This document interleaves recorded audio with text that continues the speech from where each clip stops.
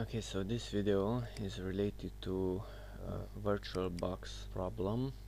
So here's VirtualBox, and I'm using, let's go to about, I'm using 4.3.20, this version.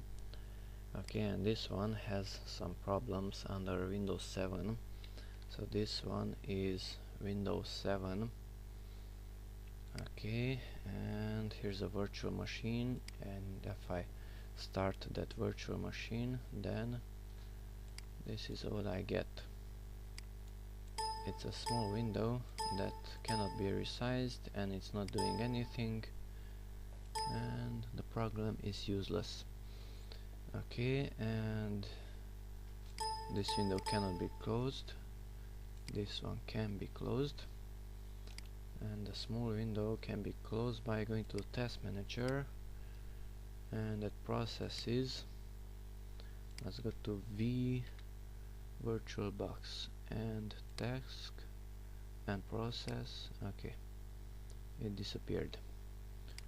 VBox and process. Okay, so that's the problem.